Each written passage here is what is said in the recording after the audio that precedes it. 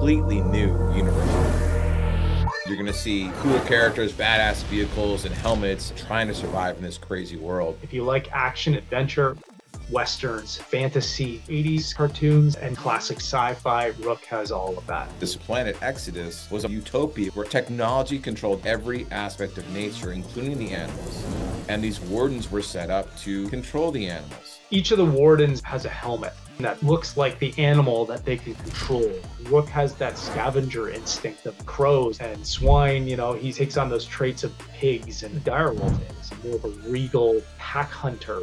But the world engine broke, and everyone who could afford to left. And the only people left on Exodus were the employees brought there. You have characters controlling wild creatures, battling for the future of this planet. I've never seen Jay unleash himself like this.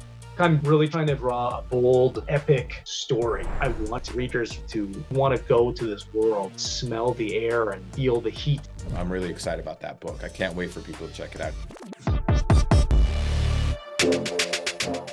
All of us here at Ghost Machine love Redcoat. The Unknown Universe starts in 1776 when he accidentally becomes immortal, whose adventures are painted across the canvas of American history. It's no more historical documentary than Pirates of the Caribbean or Indiana Jones. And I suppose that's the tone we're going for. Big action adventure, a lot of fun. He's an absolute scoundrel, a rebel. Unwittingly a bit of an idiot. Arrogant. Very flawed. Sometimes pathetic. But you just can't help but love him. He's going to interact with a young Albert Einstein, who is trying to get Simon to teach him magic. And he's going to team up with Davy Crockett to fight Sasquatches. He's not looking to rule the world. He's not looking to save the world. He stumbles in and out of other people's world-ending dramas. GEIGER #1 kicks off this new monthly series that centers around GEIGER's mission to find a cure for himself. For me, the satisfaction of this is delivering the story in as potent a way as possible. I've never seen an artist put so much acting in characters than Gary Frank.